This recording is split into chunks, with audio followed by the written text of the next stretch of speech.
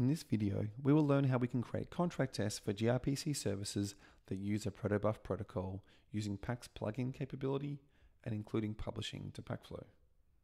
Pact's plugin framework enables you to extend Pact's set of transports, content types, or in the case of today's example, both.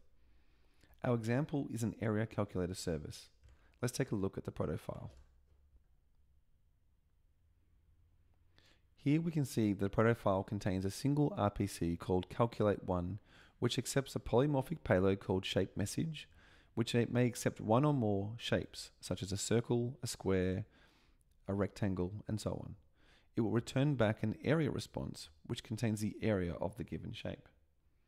First up, we need to install the plugin. We will use the Pact plugin CLI for this job.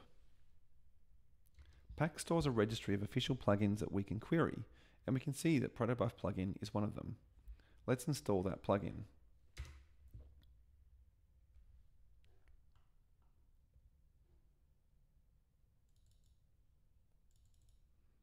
Okay, now the plugin is installed, we can write and verify contracts for gRPC and Protobuf services. Let's take a look at the consumer test. You can see it looks a lot like a regular Pact test. However, the key difference is that we need to use a Protobuf plugin specific dialect to set up the interaction.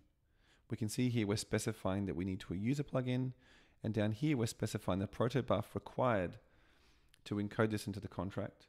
And we also need to know the RPC that is being sent over the wire, in this case, calculate1. And of course, just like every other Pact test, we need to specify the explicit request we're going to make and what response we require for our test to work. Further down, we can see the test itself sets up a gRPC consumer to send request to the mock server's port, and then it checks the message being sent is what was expected. And of course, we have some assertions on the response back from this service. So let's go ahead and run this test, and this should pass.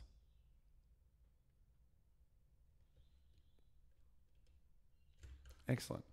We should now see as well that a Pact file has been generated in the output directory, which contains that interaction and any kind of plugin specific content required to be able to verify or render this contract. Let's now go ahead and publish this to PactFlow. Once we do that, our providers can then verify it. We will use the CLI for this, which is the recommended approach. Note that I have the PactFlow credentials set in my environment variables in order for this command to work. Let's now take a look at the published contract in PactFlow.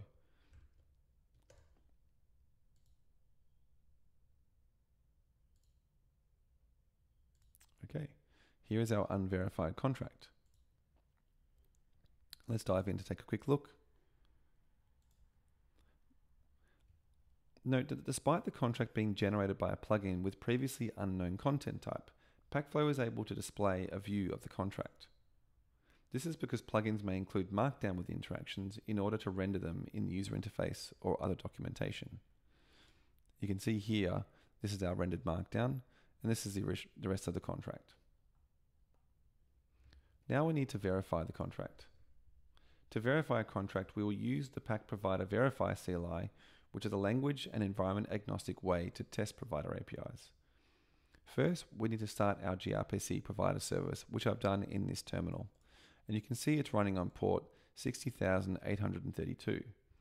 I'm now going to run the Verify CLI, targeting the provider called Area Calculator Provider from PactFlow. We're going to publish the provider verification results, the version, disable additional logging, and specify the target, which is going to be localhost port 60832. This is the provider we're verifying. If I execute this command, it's going to fetch the Pact from the broker, and it's going to verify this against the locally running provider. And you can see that it's passed. Let's now view the verified contract in PactFlow.